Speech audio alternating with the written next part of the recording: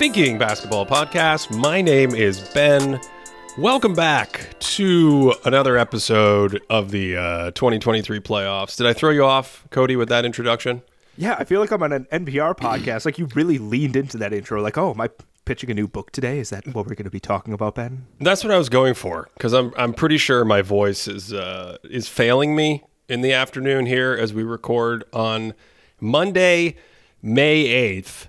We are, I don't know, are we like halfway through the playoffs? The playoffs have been going on for a long time. They're going to continue to go on for a long time.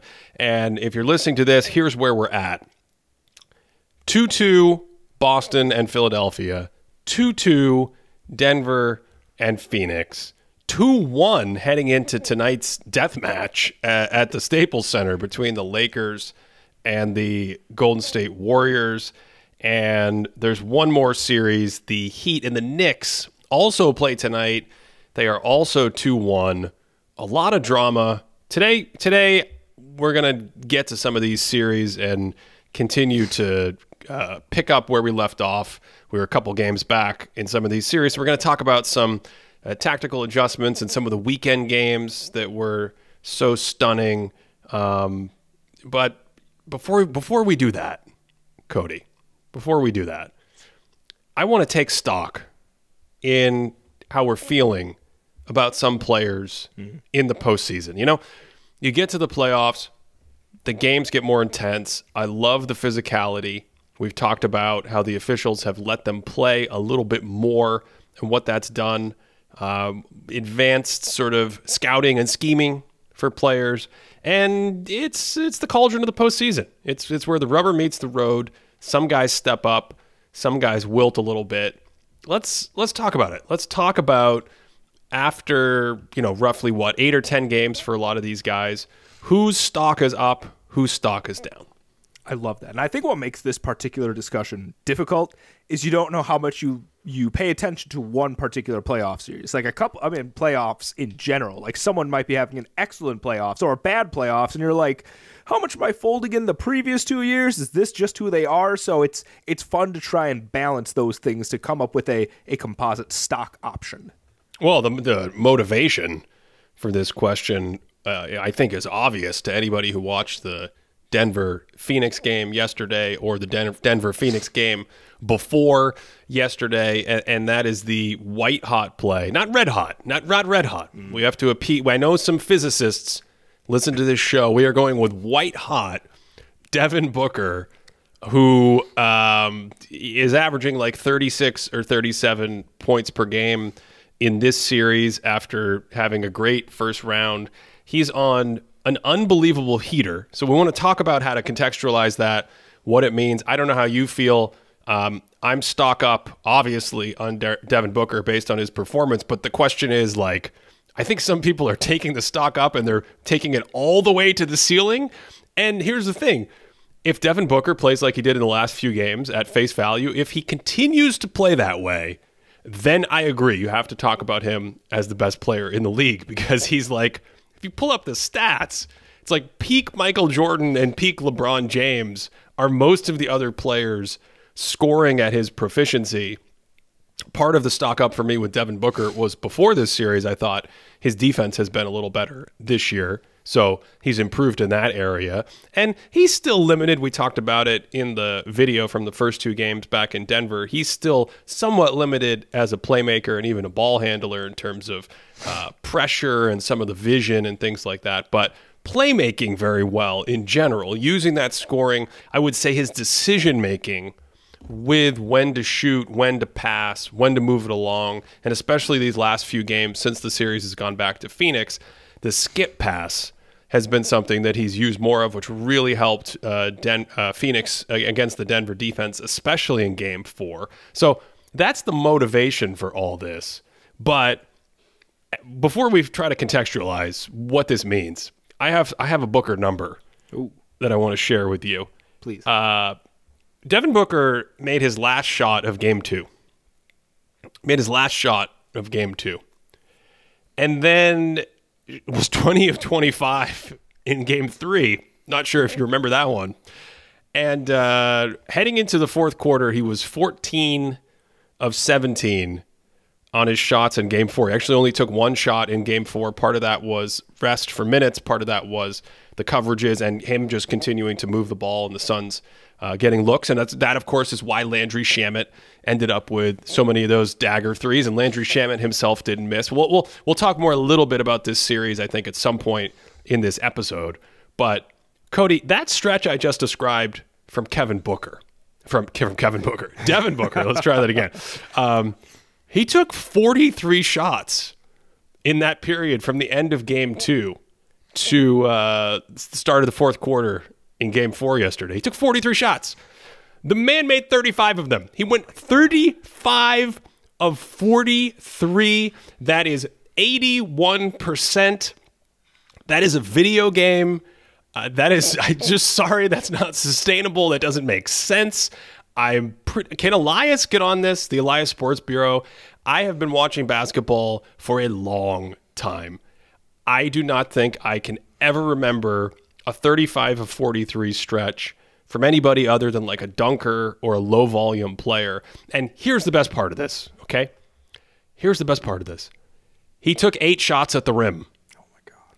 He was 28 of 35 outside of the basket area. That's 80%.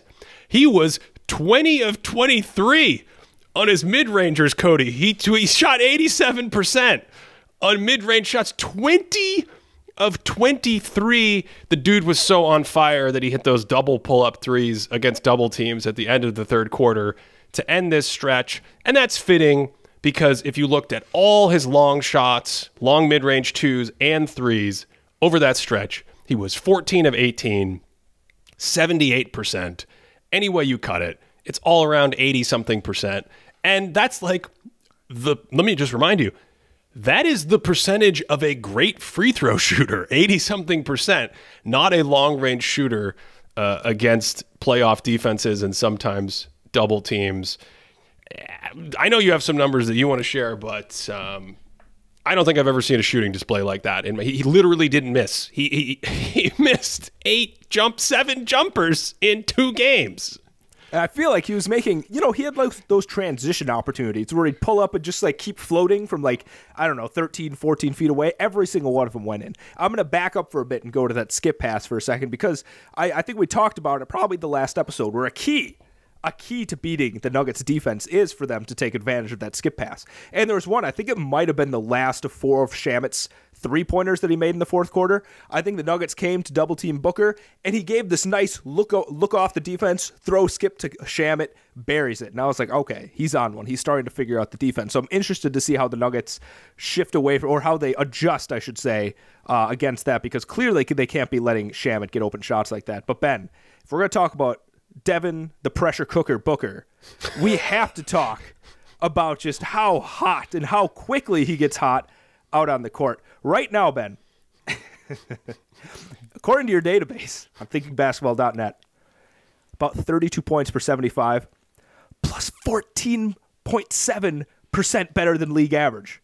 I want to give you some context, Ben. I brought those numbers down just a little bit across every playoffs in the history of basketball, according to your database. And I looked at everyone that played at least 200 minutes in those playoffs, all right? Here's the list of players that scored 30 points per 75 on plus 10. All right, so we scaled them back a little bit. It's only been done in 9 different playoffs. LeBron James did it twice. Kevin Durant, Kawhi Leonard, Kareem, Dwayne Wade, Donovan Mitchell, Amari Stoudemire, and Frank Ramsey. I can't give you a scouting report on Frank Ramsey, but Frank Ramsey from the 50s is on that list. That's it. That's the entire list. I don't even know what to say, Ben. I want to ask you a really big question about Booker, and I think it's going to head us to maybe a couple of other players. If you are right now to tell me where you would rank Devin Booker as a scorer, just as a scorer in the NBA, where is he at the moment? I don't know. Top 7? Trying to think of names. We've talked about Embiid and Jokic. Mm-hmm. Here's the problem with your question, right? Okay, it's like it goes back to what I said in my opening. if you take what he's doing at face value, then you obviously have to discuss him as the best scorer in the sport, because these are kind of like unprecedented numbers. I'm still trying to balance the clear improvements that he's made. So you talked about transition. He's gotten a lot of offense in transition in this series, especially the last 2 games. That's not totally atypical of the way he plays and the way he likes to get his looks. But the one thing I think he's really improved on is his strength and balance, and getting to his spots, even at high speeds, hitting the gas, hitting the brakes, stopping, and still having the body control to just get into the elevation he wants with the way his base is set, the way his feet and legs are set, get that strength through the shot. And it creates that beautiful hovering floating sensation that some of these great scorers, Michael Jordan, Kobe, Kawhi Leonard, right? It creates that because other players fly by, you hit the brakes, and then you have that moment in the air where he's so under control, where he just floats it in.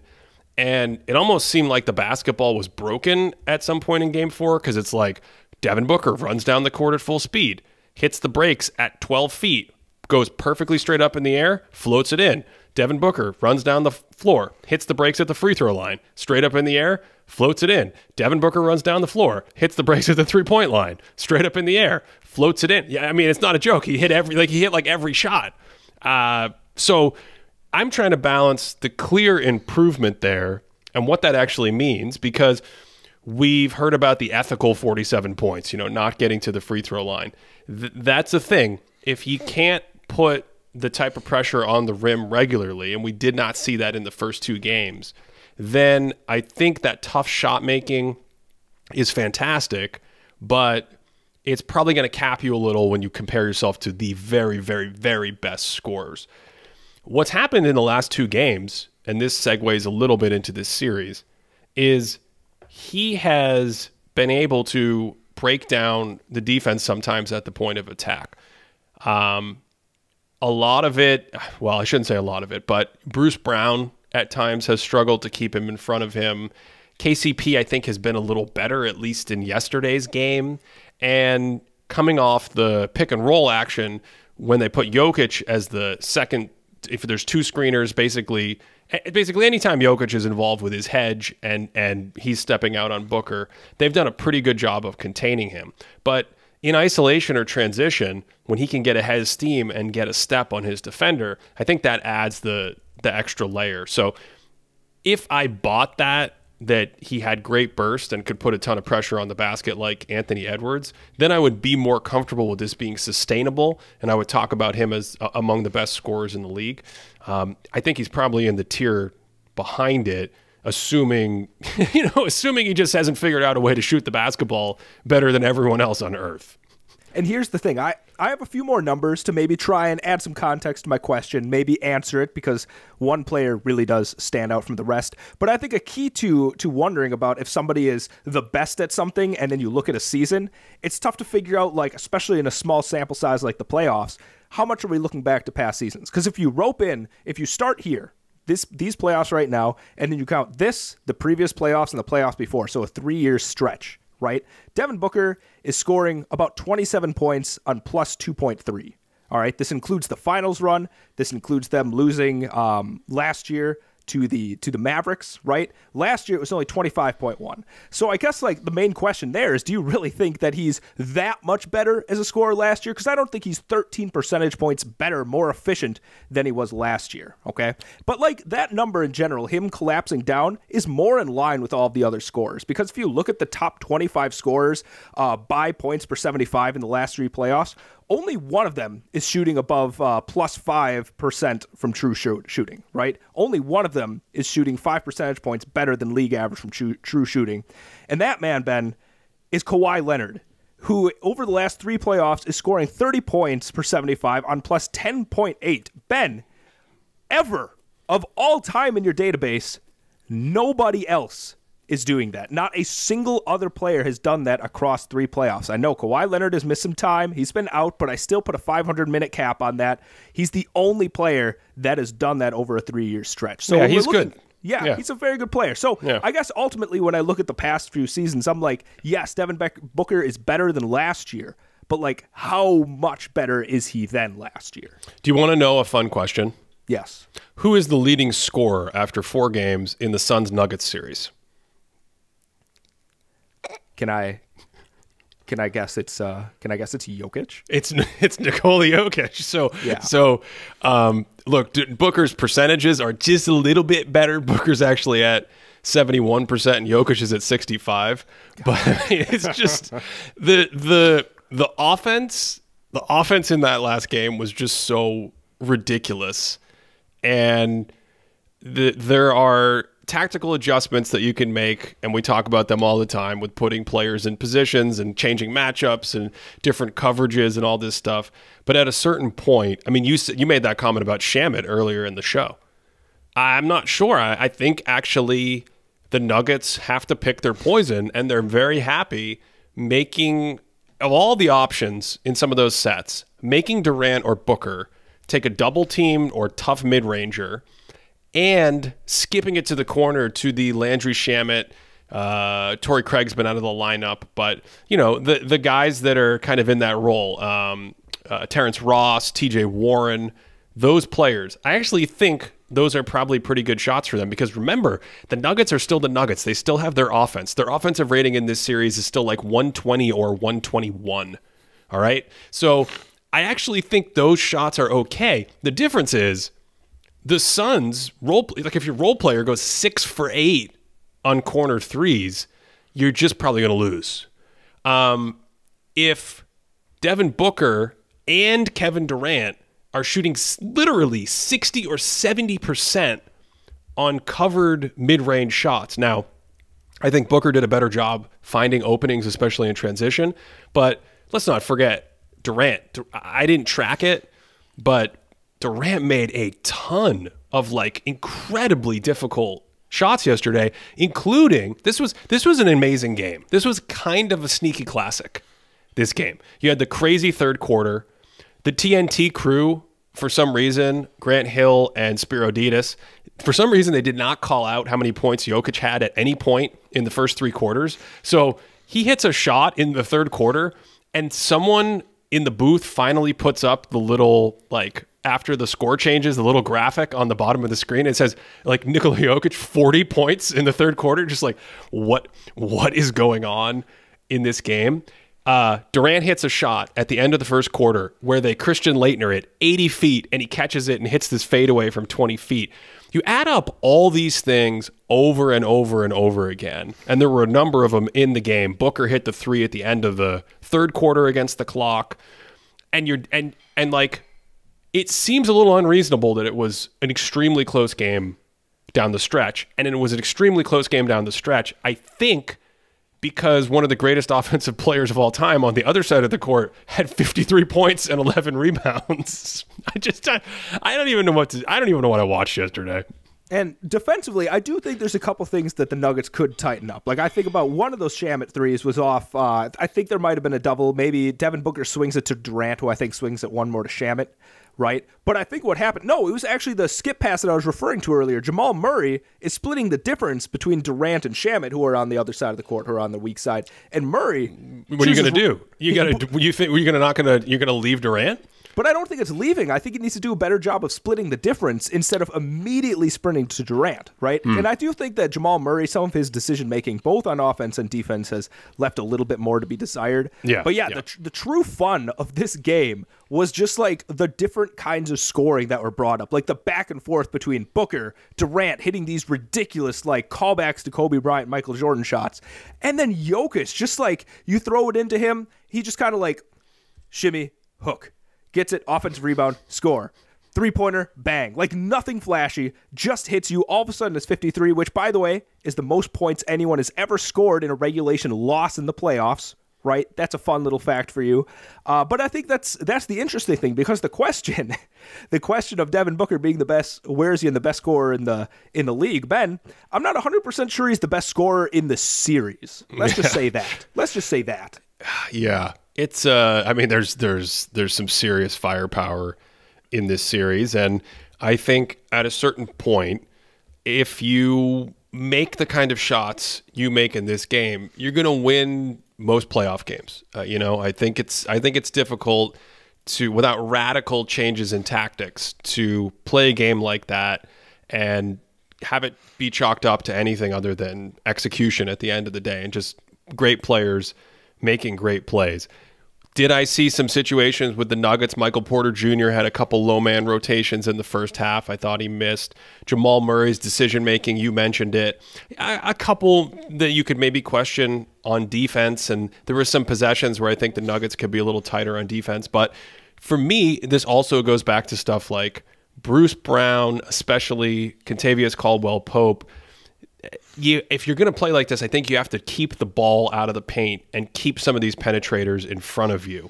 A good example here would be the Suns getting addition by subtraction with Chris Paul coming out of this series. Chris Paul struggling in the first two games, and you could make the argument that he's eating up oxygen from Booker and Durant at the point of attack.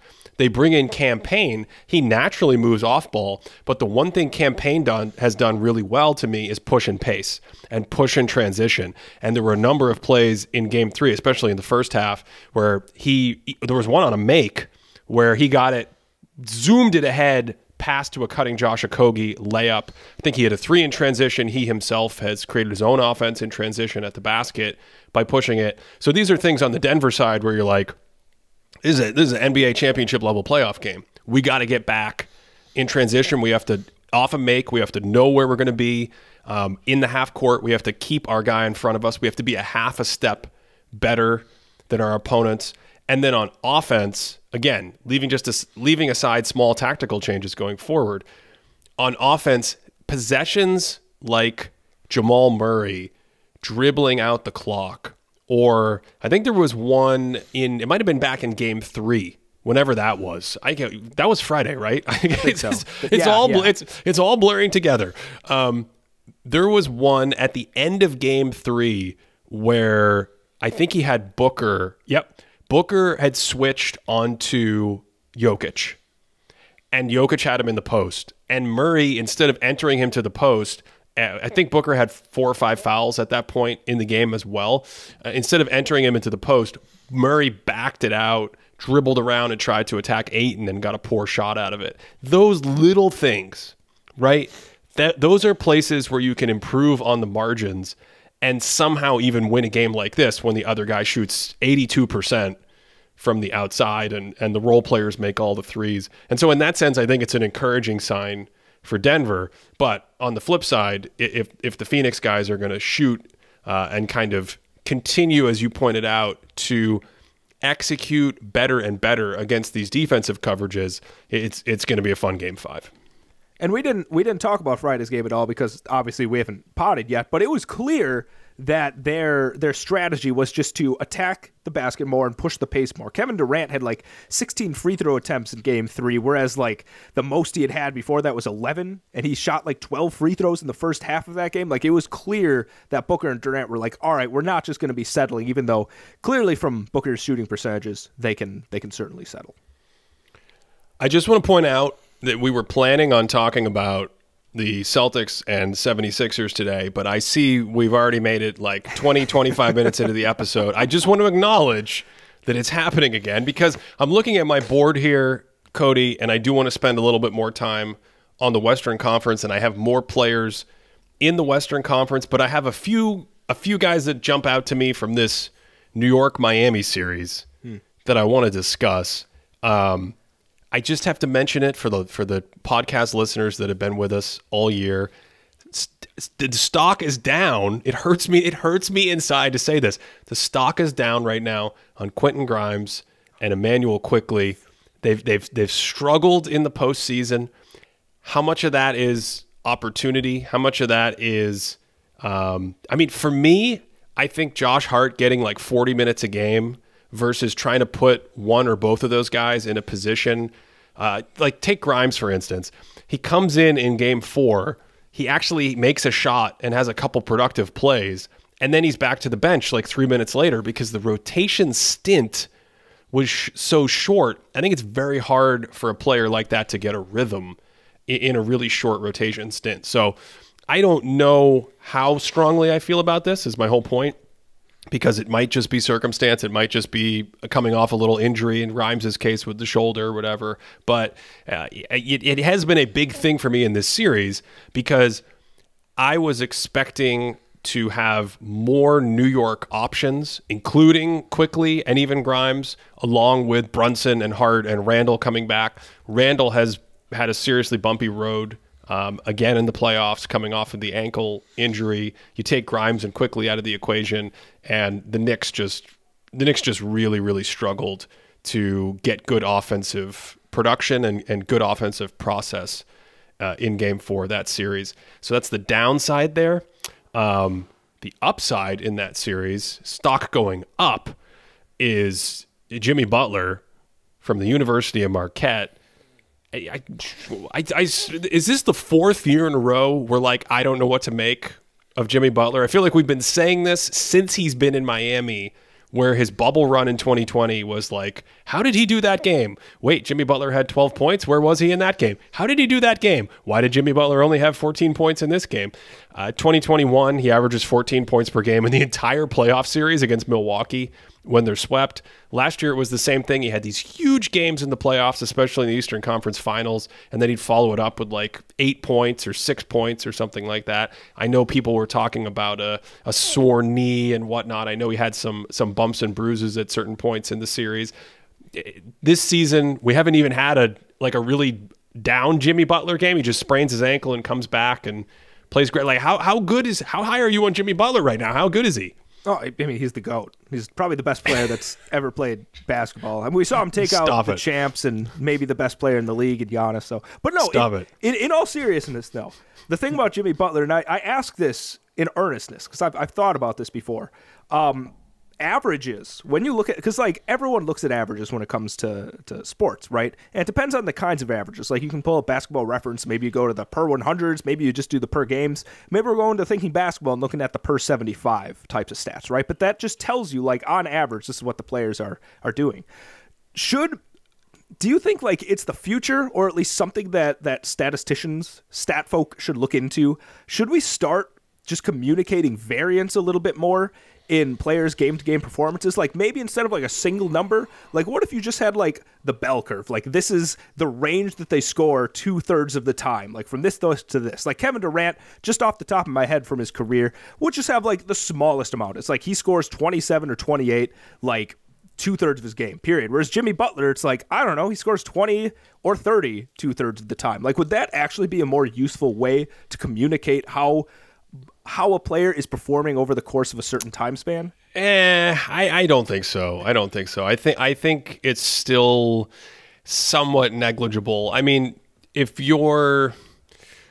think about it. If you're a team and you're scouting a player, does it help to know that he's a 28 point per game scorer versus sometimes he scores 10, but other times he'll get really hot?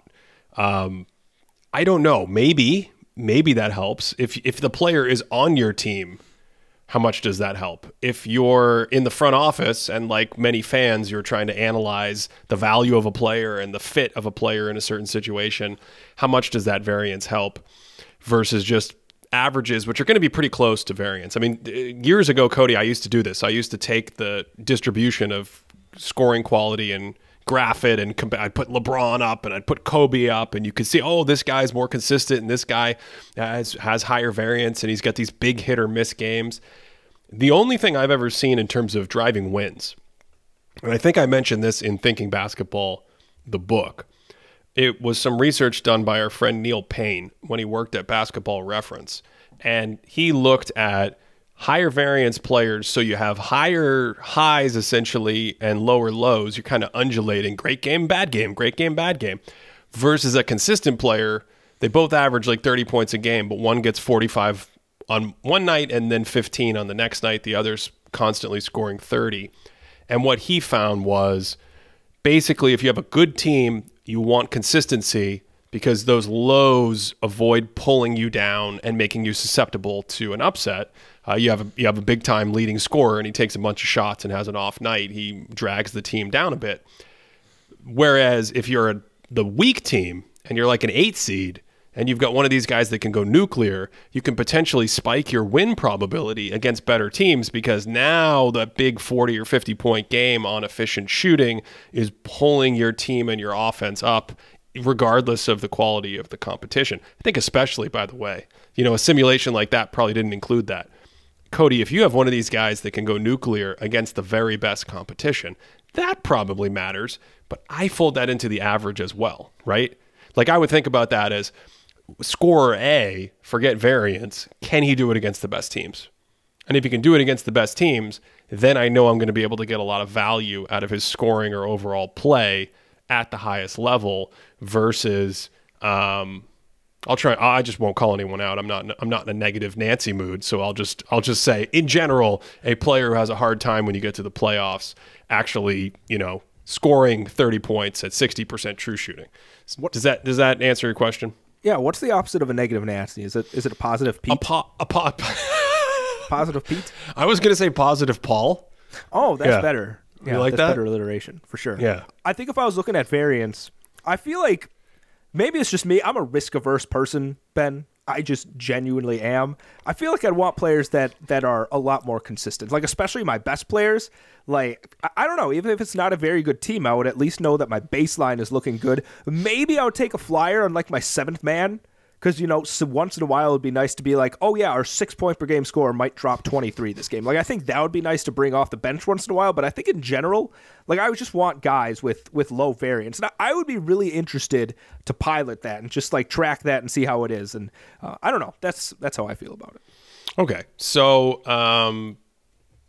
we still didn't get an answer on Jimmy Butler from you. What's the See, I just don't know what to make of Jimmy Butler. I've had him in my top 10 end player season valuations twice in the last 3 years. And I don't have the list off the top of my head, but I wouldn't be surprised if he's there again this season. He's certainly playing at that level and has showed he's capable of playing at that level. Do you see anything in this playoffs in particular that legit makes you think like this is one of the best 4 or 5 players in the league? And if he played like this in the regular season, we really should be talking about Jimmy at the MVP level of top tier, all NBA first team players. When you say the top, for the record, just to start off, I think if we're doing the stock thing here, like it's exactly the same for me. Like I'm holding on that. I'm not going up or down. This is kind of exact. Like I joke about it, but I kind of expected this going to the playoffs. Like if I see Jimmy performing like this, I'm like, yeah, whatever. We've seen it a couple times. He's up. He's up for me. He's up for me. I continue to take a new block of sample in a new year, and I go, okay. Every time he does it, it's a little bit more valid for me. So it's trending up. That's fair. I like that. It's like we've seen it before, but now we've seen it more. Therefore, it's something that's more real. But when you say like the top 4 or 5 players, like immediately off the top of my head, no order, like, Jokic, Giannis, Curry, Embiid, Luka, Durant, like all of a sudden you go 5 or 6 right there. So I just don't feel like he's in that category. I feel like once you start getting to Jason Tatum, I still think I would rather Jason Tatum because of the consistency thing. So if we go like a step below that, where are we? Like I don't know, is Devin Booker in that? Like, are we in Shai Gilgeous-Alexander area? Like, I feel like that category. You're just shaking your head. You don't like Shai being in that conversation. Not for me. No, not yet. Me. Okay, yeah. Not yet. Yeah. So I think Butler is wherever that is, probably right around that range for me. I also just have a difficult time like figuring out when Jimmy Butler's peak actually is, because I don't feel like he had these explosive playoffs until the bubble. But I also thought he was, I don't know, like the Philadelphia run. I kind of feel like that might have been when he was altogether just the best player. Like the motor was higher, he was more consistent. I think he shot threes more, but also his passing peaked as he got older. So I just don't know how to nail down Jimmy Butler as a player. Yeah, that's somewhat how I feel. He's a very interesting player. He just, the way he uses his body and scores in transition, and he's a good passer, cutter, screener, rebounding instincts. He's a very interesting player. Let's continue. Let's talk about, I think, the other guy that you left out of your list of the top players on the planet. Well, you actually left. Did you leave Giannis off your list, or did you say Giannis? I thought I said Giannis, didn't I? Okay, all right. You said Giannis, but if you didn't. I meant to say Giannis. Everyone can calm down. Well, you didn't say Anthony Davis.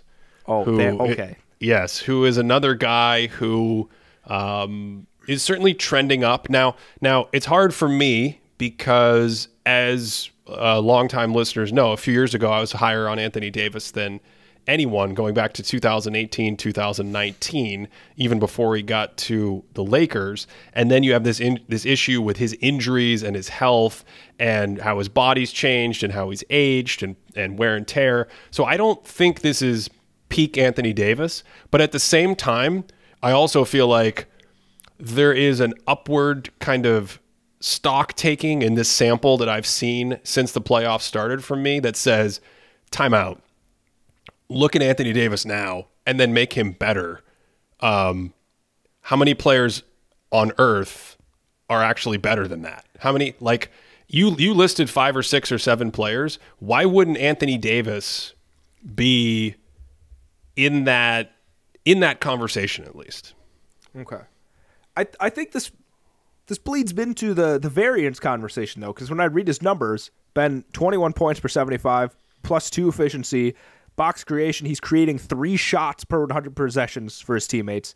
So that's not like eye-popping. I mean, he and Rui are the only 2 players on the Lakers that are shooting over neutral efficiency for the Lakers, right? Like across the board, no one's being particularly efficient. And I don't know if that's just because the playoffs are so much different than the regular season. Who knows what the case is? Some of these series are rock fights, but it's the same kind of thing with Jimmy Butler. Like if you take the specific games, yes, like Anthony Davis when he's at his peak, he's in the top 5 for me. But Anthony Davis when he's not in his peak would even be in the top 10. So it's like, I don't know. I forgot who tweeted it. Sam Quinn of CBS Sports, I believe, tweeted it, and it was about his even and odd game performances. And as I stall for a second, stutter and stall and vamp, and figure out what's going on. What's happening? What are you doing? What's going on? I'm loading a tweet right now, Ben. I'm trying to wait for the computer to work because Sam tweets. He says that in odd games in the playoffs, Anthony Davis is averaging 27.8 points per game and 16.8 rebounds per game. In even-numbered games, he's averaging 13 points and 10 rebounds a game. Like, those are 2 entirely different players. This is the variance thing that I'm talking about. No, I don't care. I don't care about that one bit. You don't care? What's happening? I don't care about that at all. What? Yeah. Tell me why. I'm baffled. What if I told you that most of Anthony Davis's value comes from defense? And those cute little nerd numbers that you just read to us, they have nothing to do with defense. And this idea that he's radically inconsistent is borderline silly because yes, in the 9, what have they played? 9 playoff games? 8? Yes. Nine playoff games. 9 playoff games. In the 9 playoff games, I just did a video on Anthony Davis. I counted 6 hits and 3 misses.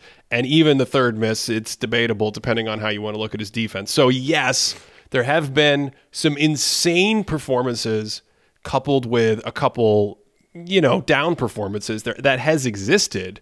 But this to me as a player, you've seen it in this game, in this series. We're 3 games into the series. Everything in the series is centered around Anthony Davis on both ends of the court. And you could say the same thing about Steph Curry, but I think at this point that's a given. As an aside, is Steph Curry's stock gone up for you in these playoffs with what you've seen in the last couple weeks? No, it's the same. It's the same. See, I get so much flack for, again, Anthony Davis is really good, Nikola Jokic is really good, Steph Curry is really good. I get so much flack for saying that players are good that after a long time of not thinking about them, I almost wonder, like, do we still underrate Curry because of some of the things we've seen? He dictates everything in a series. He seems to have every answer every time. And the thing that's been floating around in my brain lately, and the reason why I wanted to ask you about it, is we know about the off-ball stuff. We know about the movement and the shooting, but his ability to toggle back and forth between on-ball and off-ball and his command and control of the game that we saw in Game 7 against Sacramento, and then we saw the exact same thing in Game 2 against Los Angeles, and who knows what we're going to see in Game 4 or Game 5. It feels like the ultimate kind of basketball playoff weapon to be able to respond to any kind of defense. So I'm loving this series because it's like Steph Curry's offense on one side, Anthony Davis's defense and the response to the sort of push and pull of that dance. But you mentioned some numbers, Cody. They were also from our Thinking Basketball database. They were very cute. You said something like 3 shots created for 100, right? Yeah, yes. Okay, what that does not account for, because despite that stat trying to account for some off-ball gravity and influence, what that doesn't account for in the case of Davis, because he's so atypical as a big man, is he's dictating all the matchups. So the Warriors don't want to go small because of him. The Lakers, his screen gravity and his roll gravity, I'm not sure there's been a player. Can you think of a player in the modern game who has had the kind of roll gravity that Anthony Davis has had, that we've seen when he's been on this season, where there were some teams during the regular season that were bringing a third defender over to double team his screen.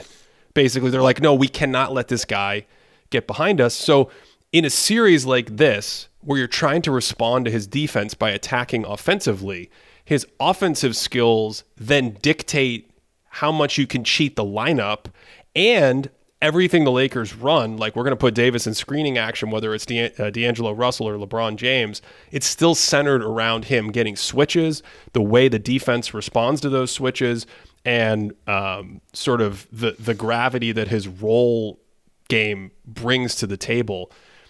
I'm not fazed by... See, to me, the 13-point night is just that his shot was off, and his shot goes into the inconsistent category for me. So we talked about Jimmy Butler. We talked about Devin Booker. Anthony Davis shot like 55% from the mid-range in the bubble. It was surreal. It was ridiculous. I think going back, I would lower my valuation a touch because I don't think he can shoot that well. But I don't know if you've checked Cody, but he's shooting the same again in this postseason. And it's like, what are you going to do? I understand the overall scoring numbers aren't, 30 points per game right now, just based on the context of the team and the way things are playing out. But I think he's the centerpiece of a lot of what's going on offensively. And if he's going to make his mid-range shot, what's your answer defensively? I think that's what you have to concede. I think the thing, and maybe I'm wrong, maybe you're going to tell me I'm incorrect about this, but the thing about the top guys, if we're still talking about why isn't he in that upper echelon, the top 4 or 5 guys, I feel like the Jokic's, the Giannis's, the Embiid's, they offer a significant amount of floor raising and ceiling raising, right? Like I feel like if you surround them with players that are, I don't know how to say this politely, not the best, right? Not all-star level players, a bunch of role players. You can still squeeze out a good team, right? Like you can send some bench lineups around them. They're doing well. Whereas Anthony Davis, he excels as sort of, I think in your profile of him many moons ago, a hybrid player, right? And I think that's when you called him maybe the best lob threat in NBA history.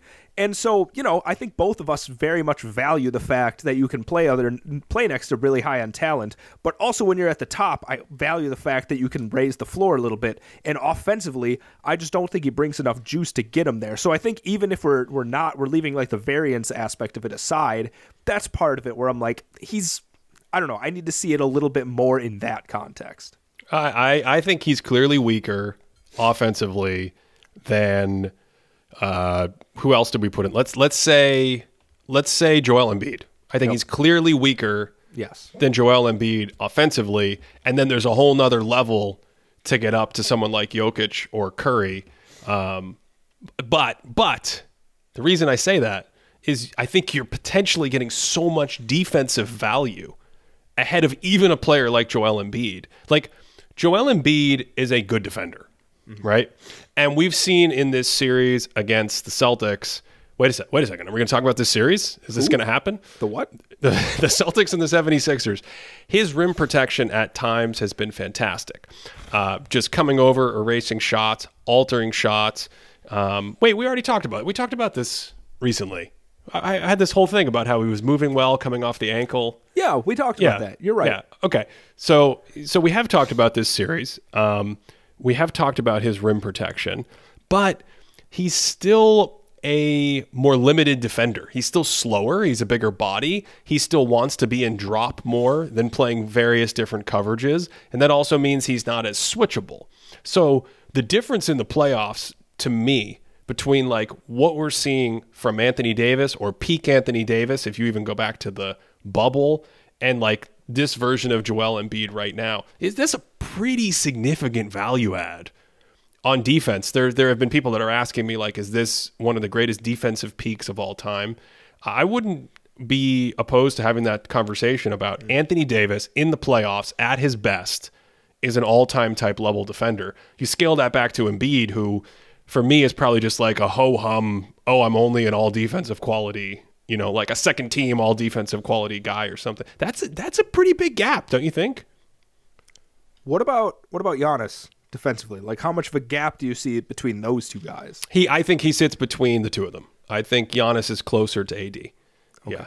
Yeah. I think this version of AD is still more diverse than Giannis, so I would give him a little extra value in the postseason. But I think Giannis is much closer. Again, I think the thing that I'm struggling with here is you even had to qualify it multiple times. You're like, this version of AD in the playoffs when he's on. And I'm like, yeah, but guys like Giannis, he carries that value throughout the regular season quite a bit, right? And I don't know if that like weighs into it at all, because I don't remember watching Anthony Davis during the regular season being like, this is the best defensive player in the league, right? Well, yeah, no, I think that's true because to me, physically, when the playoffs started, that was the best he'd looked in 3 years. So if there's a ton going on with his health and recovering from health, I still don't know what to entirely make of it because he's had a lot of injuries, a lot of time has passed, he's gained weight. This is a different physical specimen than in 2018, 2019 when we saw him in New Orleans and he was springy and fly and things like that. So I don't know. But hey, Cody, we're doing stock up, stock down, and the last month, from what I've seen from Anthony Davis, is let's put it this way: your last comment about I didn't think this in the regular season, neither did I, and now we're talking about it. So if that's how he's actually going to play, that's stock up to me, and two, I do think we have to talk about him as I don't know how he can be that far behind this conversation with the best players. Okay, I want to steer this a certain way. We can talk about this player for like a minute and a half. But based on what you just said about Anthony Davis, I want to hear what your thoughts are on this guy. Is it LeBron James? No. Oh, okay. Actually, Kawhi Leonard. Where would your stock be with him? Up. Even plays 2 games. Yes. Knee takes him out. He's done. Clippers have a chance to win the series, and they don't. He didn't play, I don't think, in the last year's playoffs. He's left multiple playoffs. It's up, Ben? Well, for me, I always have this reservation about his injuries, so that's a consistent. So when I'm seeing him healthy, do I continue to see 30 plus 10, just total resilient tempo control of a playoff series? Seemingly now Phoenix's defense doesn't exactly inspire me, but it doesn't matter. Kawhi, without Paul George, in the situation that they were in for those 2 games, was incredibly impressive from a process standpoint, from possession to possession. And then you check the box score and you're like, oh, he shoots 70%. So to me, this spans back to like 2017, which there's a ton of injuries. And look, if you're making, I don't know, I'm listening to too much Hubie Brown. I don't know what I'm saying. Look, number one, okay, if you're making, but if you're doing like historical analysis or you're retrograding sort of team value on a contract, Kawhi Leonard has been healthy for 2 playoffs in like 7 or 8 years. It is all-time historical omission, absences, right? What do you guys like to call that in school? Your truancy rate? I mean, it's an issue. It's really, really an issue. It's like when you stack it up and you go, wow, Grant Hill had more like healthy prime playoff runs than Kawhi Leonard. That's an issue. But that's a consistent to me. The reason why I would say up is that just every time he shows up in the postseason, he delivers. So I'm like, okay, just like Anthony Davis, if your healthy value is going to be this good, that gives me more of a sample to be confident that I'm evaluating you at the right level versus just, Devin Booker, the greatest 2-game shooting stretch ever. But we know 2-game shooting stretches like that even when they don't happen. Like this is not going to last. What I'm looking for is how much has he actually leveled up in defense, playmaking, decision making, balance, strength to get the shot quality, and then you'll see a sustained spike in the stats over 100 games, not just 2 games. I think Ben, this is the first time that I finally figured out where I think you and I completely disagree on something. I think philosophically, to quote Ben Golliver back when he was on the Open Floor podcast, he used to say availability is the best ability. And I think I agree with that. And I think I agree with it more than you do right now. And this goes back even to our previous MVP, maybe not even MVP conversation, our All-Star conversation, where you're like, yeah, if Kareem plays like 5 amazing games and gets voted in, he should, because the All-Star game should be about who the best players are. Whereas I'm like, I'm factoring the fact that you play into how good of a player you are. So based on all of this, Ben, my Kawhi stock's actually dropped because I'm like, great, you can play for 2 games, but how much value is that actually for my team? So because of the availability aspect of it, Kawhi's stock is down for me. That's rough. That's brutal. I'm going to hit you back with this one. Okay. LeBron James down a little bit. Okay. How injured? Like, how much did the LeBron James feet help LeBron James's feet, Ben? Okay. Here's the thing. This is so hypocritical based on what I just said, because LeBron is injured, and I think that's why. I think that's why he's not quite as punchy physically as he has been in the past. Even though he's 38 years old, I think he's in a great condition, and I think he has a higher level. But since this injury, he has not moved as well, and it's taken some stuff off the table for him. He's still very good. But I do think we have to acknowledge, going back to where he was, like, say, a year ago, I think he's not as good. But the hypocritical part is I'm saying he's not healthy. So why is the stock? I didn't say stock anything. I didn't answer yet, Ben. I was just asking questions. You know, I'm just a dude in the lecture, just asking the questions. Ben. No, I'm saying I have his stock going down, but that's hypocritical. Oh, I thought you were calling me hypocritical. Okay, no, I'm saying myself. Myself. But the reason why I in my brain it's stock down is because he's so old that he's younger than me. LeBron is so old, he can't even tie his shoes anymore. No, I'm saying, like, it's relevant to me because I'm assuming that something like this isn't easy to bounce back from, versus if you're 27 or 30 years old or whatever, that you can reattain a health. Exactly what we saw with Anthony Davis. You can reattain a healthy level that's close to where you were the year or 2 prior to the injury. Yeah, I love LeBron James, Ben. I don't know if I'm allowed to say that as like a.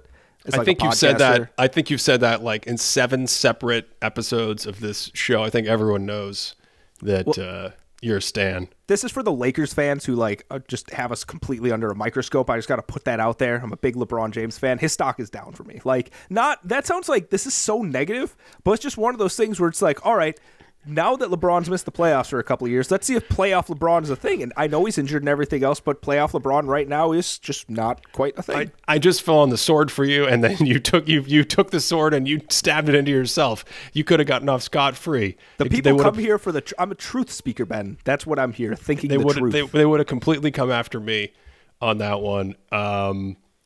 Let's see. Who's left? What can we talk about? Wow, this hour has gone by quickly. I think I want to do a Golden State one. Okay? And I will just say the names, and then if you want to move on and we can wrap up with a little series analysis. You can tell me more players you have stock thoughts on. But Golden State is interesting to me because this is the second straight postseason where Kevon Looney is like a rock. And there's still weaknesses, and you see it in this series as a non-shooter and speed and things like that. But the guy's such a professional. He just does his job. He's so solid in his role. To me, that's stock up because you just get like confirmation of that. Like, man, that Kevon Looney, he's something special. And then stock down, and it's a big issue for this team potentially going forward in the rest of this series, and if they make it to one of the final 4 series. Jordan Poole. Last year in the playoffs, he was a key offensive piece. He had a number of good games. He shot well. His decision-making, which can always be a little spicy, let's put it that way, he plays a little bit on the edge.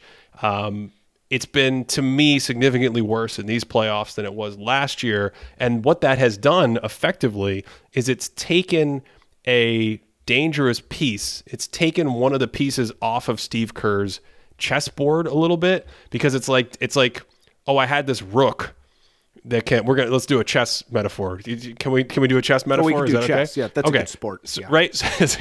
Cody doesn't watch other sports, but he watches chess. Are you a big Ding Liren fan? I'm a big Queen's Gambit fan. Okay, so it's like having this rook in the corner that just occupies an entire rank or file, and then that piece gets downgraded to like a knight or something, and you're like, okay, every once in a while I can hop this around the board and do some dangerous things, but for the most part, I'm down a weapon compared to what I had. Or some chess guy is going to be like, Ben, there are situations where the knight is better than the rook. You know what I mean? I don't want to call Jordan Poole a pawn. People will get upset who don't play chess. It feels like when we talk about chess, like the rook has less variance than, say, the knight, because I feel like the knight you have to really be set up. Like, you just have the entire straight row to go with. I like that lack of variance there. For Jordan Poole, because here's the thing. I'm thinking about last year, too. Defense was rocky last year. It was not very good. It's not very good this year. Where do you see the drop off? Is it the scoring efficiency? Is it the burst? Is it the decision making? Like, what sort of thing makes you even lower on him? I think the decision making, and maybe even on both ends, because I think his defense has slipped as well, and it's stuff like not just focus, but how I position myself at a screen and the judgment I take, sort of like jumping to the ball or taking a gamble or a risk, or where I place myself. I think all those things have been a little leakier than they were in the past. Anything else we have to talk about before we get out of here? Yeah. What are you thinking? I got two names. They used to be teammates. They used to be teammates twice over, actually. This is for stock stuff still? This is for stock stuff still. Okay. James Harden. Same to me. Same. Okay. Yeah. But I do think if you're someone who's like, oh, this James Harden, he's a big phony baloney choker, and he can't do it in the playoffs. I would hope that he's had two really great games in this Boston series against a really good Celtics team, and those have basically created the wins. I was thinking, rewatching that Philadelphia-Boston game, which I somehow still haven't seen all four quarters. I've seen like the fourth quarter and overtime and like the first half. I still haven't seen the entire game. I was thinking, this is crazy that the Celtics played the Nets last year. They had a very close series, and they won all the close games, and it was a sweep. But this year they're playing Philadelphia, and they lost game 1 at the end of the game, and they lost game 4 at the end of the game. And so instead of a sweep, it's 2-2. And the difference between saying those things theoretically as a person, the way we respond to that. Like when I tell people that, I'm like, that Brooklyn Nets series, that was a closer series. And they just look at you like you have 3 heads. They're like, what do you mean? And you can show them the stats. They say it doesn't matter. So I saw that series. Boston took the Nets' soul. They stomped them into the earth, and they completely shut Kevin Durant and Kyrie Irving down. Versus this series, which is almost like the exact same thing, very similar, but Philadelphia wins both of those close games, and instead of a sweep, you have 2-2. And implied in that, especially in this case, because I think Philly's pretty solid. Credit to, by the way, to the Philadelphia role players. I like what they've done. Not just Maxey, but really DeAnthony Melton minutes, and even someone who I've never been super high on, Tobias Harris, I think has had pretty good minutes. And so you get this like idea of the 76ers team with Harden doing Harden things, and he's clearly done that at times in this series. He got a lot of criticism in Game 3 for being too passive, and that may have been the case with his own scoring, but Games 2 and 3, Embiid comes back. It's a different defensive structure. They put Jaylen Brown on him. Comes back in Game 4. I loved the way he played in that game. One play that really jumped out, that just a tactical kind of move that I wanted to mention before we get out of here. They were using like a screen before the screen to get someone like Jaylen Brown off of Harden. So you can move the primary defender off because Boston switches so much. Boston just soft switches everything. And so all of a sudden now you have Grant Williams switched onto Harden. Rob Williams was the screen defender. And now you have two slower players that Harden could navigate, move, get into the mid-range. He was using the mid-range in this game, which we've talked about before, how important that extra counter is to have in the postseason. So he's been great. You got Harden and Embiid. You got the role players coming together. 2-2 series. Could kind of go either way. You could see it going either way. I don't remember how we started on this, but yeah. No, Harden, stock up, stock down. And then I have well, to me, it's the same because I've never bought into the idea of him being, some choker who can't win in the playoffs, even if I don't think his regular season performance is indicative of his playoff performance. Okay. Two things about that series. I know we want to get out of here, but I have a take that's going to flirt with like a morning show hot take sort of situation, but I'm going to steer it in a different direction. Number one, Tatum and Horford masterclass defensive performance, especially in that fourth quarter. That was awesome. We could have talked half an hour about that. Number two, this is my flirting with a hot take. The not calling a timeout at the ends of games. When the coach lets them play, like every time, the color commentator's like, he's letting him play, every single time. I feel like Phil Jackson, I don't know if he was the first one, but I feel like Phil Jackson's the one where it's like Phil Jackson lets him play it out. He doesn't call a timeout and things like this. The not calling a timeout in those situations feels like a Goodhart's law at this point, where it's like the measure of a good coach is the fact that they don't call a timeout in those situations. Whereas I feel like it actually, that's the thing that good coaches use. It's not the way to become a good coach, and I'm starting to get sick of it, right? Just, I don't know. That's my take. Like, not calling a timeout doesn't make you a great coach. That's all I got to say about that. Goodhart's law, when the measure becomes the target. Yeah, exactly. Yeah. Exactly. I mean, I liked it. The problem with the Celtics just should have gone earlier. I have no problem with no timeout. If you have 15 seconds left at the end of the game and you want to go without a timeout, you still have to go. You still have to do the go part. They were like, let's wait 14 seconds and then maybe we'll shoot. And so you go from a situation where you could get 2 cracks at it because you're down by 1. So if you miss and foul, it's a 2 or 3 point game potentially. You get 2 cracks at it, and the Celtics got 0 cracks at it. So I was good with the no timeout personally. I'm not commenting specifically on that. I'm just saying we don't have to do the no timeout thing to show that you're a good coach. We just don't anymore.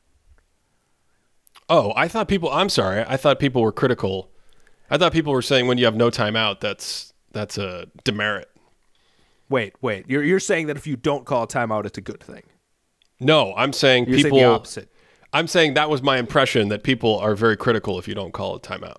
Oh, I think it feels like a thing that good coaches do, though, is my point. Like, I'm just critical of it in general, not any specific time it happens. It's like a meta commentary on the not calling timeout thing. Okay. Is there any series that we missed? I can't keep track of what's happening. I'm gonna be very honest. We started this podcast talking about basketball, and then we finished talking about chess, right? Yeah. And that's, yeah. I got nothing. I got nothing on that. I think we hit all of them. I think maybe we could have talked about Heat Knicks more, but I didn't see Game 3, and I also heard Game 3 wasn't actually a basketball game. So. Man, Game 3 was, oh man, that was an ugly game. Game 4 is coming up tonight. We'll see if there are any tactical adjustments coming out of that one. We'll get to those later in the week, and by the time we return, Cody, we will be through 5 games of these series, Lakers and Warriors tonight, and then again on Wednesday with this same doubleheader. So that should be extremely exciting. If you want to support this podcast directly, we do have finally our playoff stats board up. It is popping. It is sexy. We've added shot charts. We've added a few other things. There's a ton going on. I mean, Cody talked about it. You just pull up the leaders. Devin Booker is the leader in playoff box plus minus. He's putting up an historically great number, as you might expect. Nikola Jokic is right behind him.